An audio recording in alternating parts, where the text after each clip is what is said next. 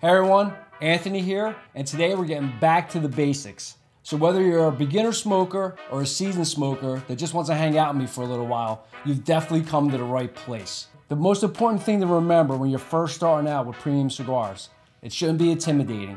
Picking out a cigar and getting into cigars should be a relaxing, approachable experience. So today we're going to cover the basics: choosing a cigar, actually cutting the cigar properly and the different ways to cut it, lighting of a cigar, and also things to avoid.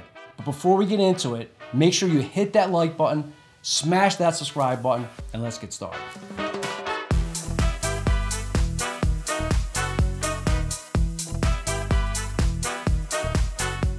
A couple things to consider when choosing your first cigar. I think the most important factor is to keep it approachable and mild. You want something with flavor, but without aggression.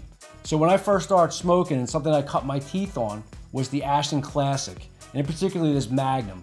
You know, it's a very approachable cigar. It has creamy notes to it, but that's where you want to start. You don't want to jump into the deep end of the pool and start with a real strong cigar, because that'll definitely scare you off. So start with a mild to medium body cigar and kind of go from there. Another cigar that I highly recommend for beginners, and I enjoy personally for a mild cigar, is the Perdomo Champagne series. Shade wrapper, Nicaraguan, but an excellent, approachable, flavorful cigar. Another one you might want to take into consideration is the La Aroma de Cuba Passion. So the Passion is a little bit more medium, maybe medium plus in body, but the flavor profile of it is a nuttiness to it, which a lot of beginner smokers tend to like, and I know I love it from a cigar. So between the Passion, the Perdomo Champagne, and the Ashton Classic, all three of them are excellent choices for beginner smokers. So now that we've picked our cigar, let's get to cutting our cigar. So essentially there's three different methods to cutting a premium cigar. So we'll start with the most traditional and probably most popular, the guillotine, or some people call it a straight cut.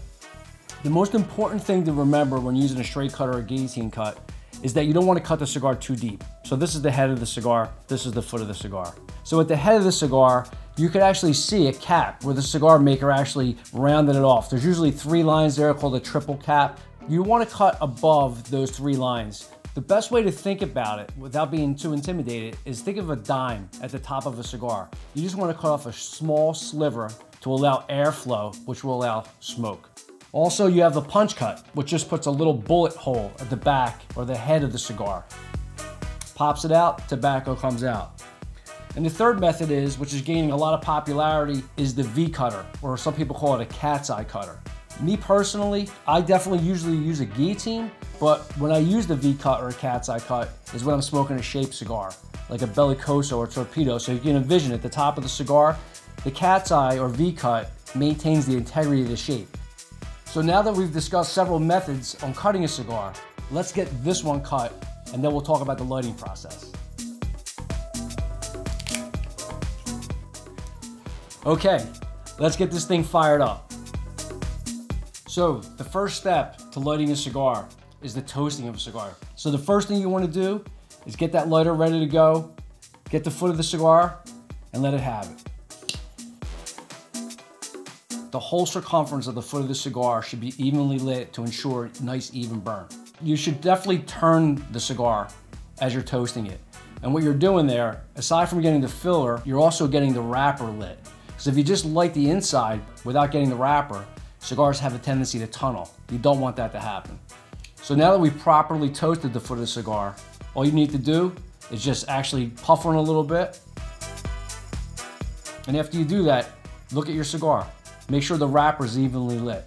Again, if you start right with the cigar, you ensure a better, cleaner burn, which is very important to the integrity of the cigar and obviously to make it more enjoyable. One thing to keep in mind is, as beginners ask, when do I ash the cigar? The one thing I would tell you is let an ash build a little bit. It's a handmade product. So unlike a cigarette where people are constantly tapping into an ashtray, you don't want to do that with a premium cigar. It will hold an ash. And honestly, it's a testament to the craftsmanship of the cigar maker. As you're smoking a cigar, you see the ash maybe fracture a little bit, you can give it a quick tap and then relight the whole process. Toast it again, bring it to your mouth, make sure it's evenly lit. As a beginner, the other thing to keep in mind is always light your own cigar. I think what happens is a lot of times when you're a new smoker, you're intimidated even to light it yourself, so you want someone else to do it for you. It's no disrespect to say no to decline. The reason why I say that is because if you light your own cigar, you tend to take your time and not rush it. If you rush it and only light half the cigar, what's going to happen is you're going to get a tunnel up to one side, and that makes for an unpleasant smoke. A couple things you definitely want to avoid as a beginner. Never put your cigar in your mouth prior to cutting it. Honestly, even if it's your own cutter. I see so many people just put the cigar in their mouth, reach for their cutter. Now, obviously, your spit's on your cigar, and then you go to proceed to cut it. That's a major no-no. The other thing is licking your cigar. I see people licking their cigar up and down before they cut it and light it. It's not the Old West. It's not the early 1900s. We have humidification. The cigar's properly humidified. This is not Tombstone, Arizona. Also, the thing to keep in mind is when you're having a spirit with a cigar. I see way too many people that insist on dipping the cigar into a fine spirit.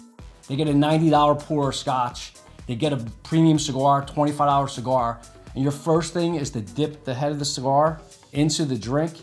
It doesn't make for a pleasant experience. They're meant to be enjoyed together, but not together. You got it? Also, the other thing to keep in mind is it's a premium cigar. It's not meant to be inhaled. So unlike cigarettes, a premium cigar is meant to be savored. You know, it's not meant to be brought into your lungs. You'll see people sometimes what they call bridging it or bringing it into their nose. I wouldn't advocate it right off the bat trying to do it, but it's something over time you can learn to do. So bridging a cigar, if you could practice it at home, and again, I don't advocate it right off the bat, just press your tongue to the roof of your mouth as you bring the cigar smoke in, and then blow it through your nose. That's the most you want to inhale it. Again, keep it in mind, no inhaling premium cigars. Okay, so that concludes our video. Hopefully you thoroughly enjoyed it. And don't forget, if you have a question for us, or maybe some content that we haven't covered yet, just drop us a comment. As always, don't forget to hit that like button, smash the subscribe button, and we'll see you here next time.